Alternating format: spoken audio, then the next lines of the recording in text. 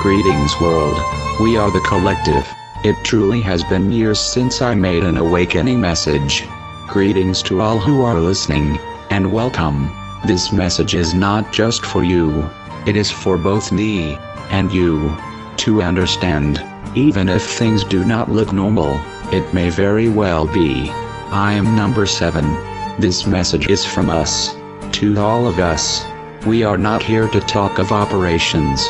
They will be ongoing, and that is final. Instead, we took time out of our supposed to be normal life, you know, the day off, just to make this message. My family, called humans in English language, and has many other names by other languages. It saddens us on how planet Earth become secrets and Area 51, where if you come close, you will be shot dead. I wonder if that rule would still apply if a 13-year-old would manage to break through. Why the need for control? Those are just few questions our minds think as we walk amongst all of humanity. Fossil fuels are going to destroy all of us. Why no one seems to care? Is everyone okay with what is going on?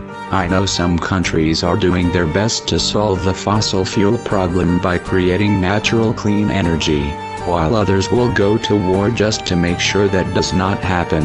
I call them the fossil fuel enforcers. You see them run very fast. I do love all of you, even if I do not ever know you in person. But who you are, I am that as well. Because of that, I love you.